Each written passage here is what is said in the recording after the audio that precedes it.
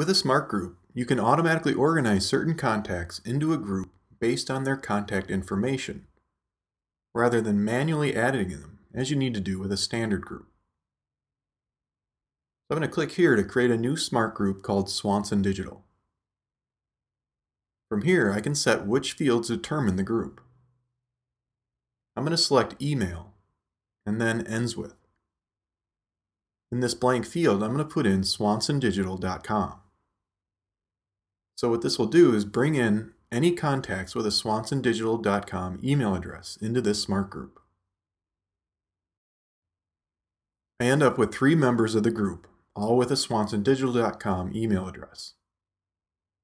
Since this is a Smart Group, if I add a new contact that has a swansondigital.com email address, they're automatically going to be added to the group.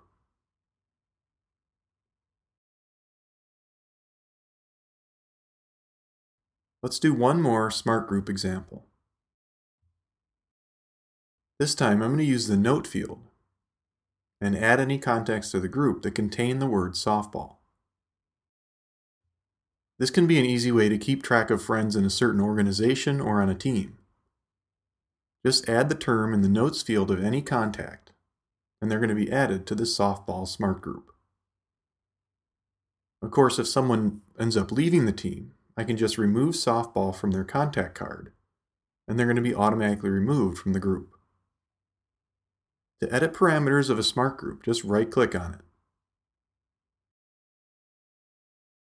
With larger contact lists, you might want to create more complex Smart Groups that contain multiple parameters to narrow down those included in the group.